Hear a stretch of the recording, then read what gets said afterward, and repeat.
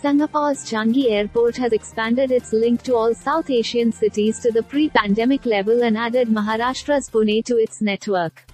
The airport has been re-established in view of a strong rebound in passenger traffic, according to a media report quoted by PTI on Sunday.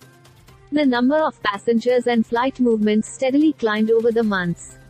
Currently, up to 150,000 passengers are passing through Changi Airport daily, and about 1 million every week, the Straits Times newspaper quoted Transport Minister S. Iswaran.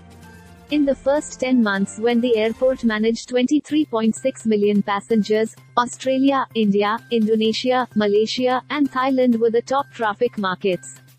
The strongest passenger traffic recovery came from North America, South Asia, and Europe, PTI reported. Citing the reopenings of Terminal 4 and the southern wing of Terminal 2 which took place in September and October respectively, the minister said that the airport is well equipped to handle the higher volume. As per PTI reports, the daily traffic is more than twice the number that passed through the airport when Singapore first reopened its borders to vaccinated travelers in April. Meanwhile, Vistara, India's full-service carrier, has started direct flights between Pune and Singapore. According to the Gurugram headquartered company, the airline will operate 4x weekly flights on this route.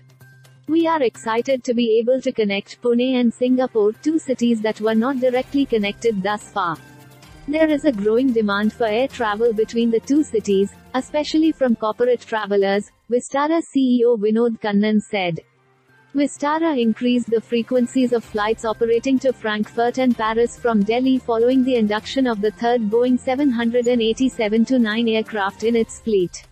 The airline said it would operate 6 flights per week between Delhi and Frankfurt while the frequencies on the Delhi-Paris route would increase to 5 times per week.